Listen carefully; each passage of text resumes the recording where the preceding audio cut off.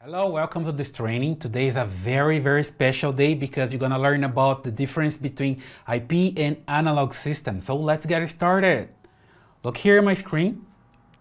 We see the difference between analog and IP system. Starting talking about resolution first, then you have your monitor and you have TV line. What are TV line? What do I need TV line for? TV line is very important because when you buy a camera, analog one, a traditional one, and also buy a monitor, you're talking about TV lines. Let's say, for example, you buy a camera. You can buy the camera with 480 TV lines, with 520 TV lines, 600, 1000, or even different resolution. It's also the same with your monitor. You can buy your monitor with different resolution in TV lines. Then you have the first line here. You have all of the lines in your monitor, and you have the last one here, whatever it is, depending on your resolution of your camera or monitor. You have the last line here, let's say, for example, 1000 TV lines.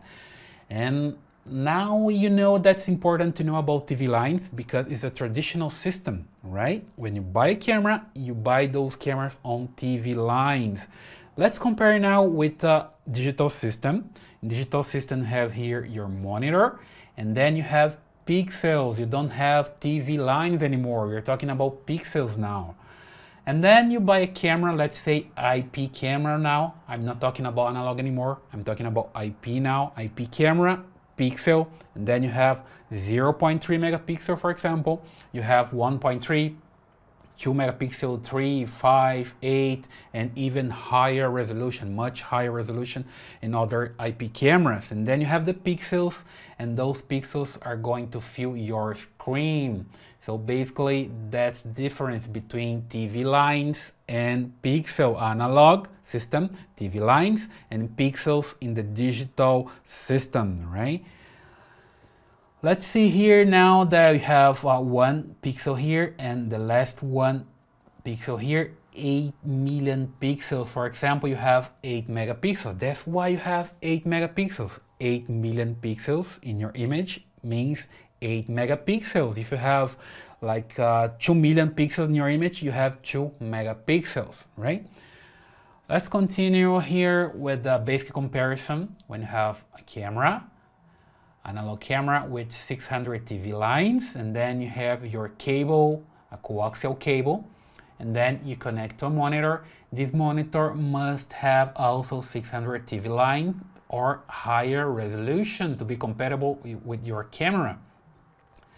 And then you compare this to a system that's digital. You have IP camera with 2 megapixel camera, for example, and then you connect your cable and you connect your computer. Then you can have your image in your screen. Let's say a 2 megapixel monitor. That's the same of Full HD. When you talk about 2 megapixel resolution and Full HD resolution is the same thing, right? And then you have your pixels in your screen. That's pretty easy to understand. Now let's talk a little bit about recording. You have your system. You can see live videos. From the camera to your monitor, it's an analog system. From your IP camera to your computer and to your monitor, it's IP system. But how about recording? What's necessary to record your videos? Let's talk about that. And you have analog system here with your analog camera. You send the videos in analog format to your DVR. That's the digital video recorder. That's why the name is DVR, it's the digital video recorder. And then you convert from analog to digital, and then you can record. You always record in digital format. You don't record TV lines, you record pixels, right? And then you can also send analog video directly to your monitor if you want to, because you can connect your camera to your DVR to your monitor directly using cables with analog signal.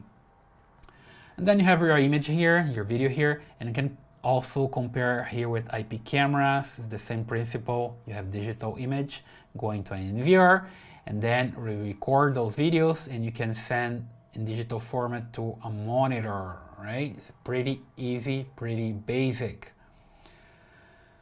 Now let's talk about transmission. You have here your camera, it's analog 1. You can send the video directly to a monitor. You can also send the video directly to a DVR, it's analog video. And then you can convert from analog, see the arrow, it's gray now because it's digital. And then you can see your video in your screen in your computer. That's possible only when you convert from analog to digital. Then you can see in your computer.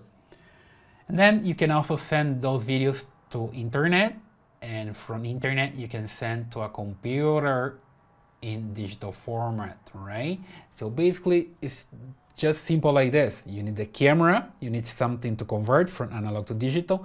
That'll be your DVR, and then your DVR is going to record and also can send through internet. Comparing now with a digital system, you have the camera. Directly from the camera you can send to a computer, then you can see directly here. And you can also send from the camera to a NVR, it's a network video recorder. And then you can send to your computer. It's the same concept with internet. You can send directly from your camera or your NVR to internet, and then you can send to your computer wherever you are located, right? So pretty easy, pretty simple. You have to have analog converted to digital to send through internet or wherever you want to send the video in digital format. With IP cameras, you bring directly from the camera to whatever you want to say in digital format, right? So basically like this, basic principle like this, right? So thank you very much for watching this video, and I see you in the next one.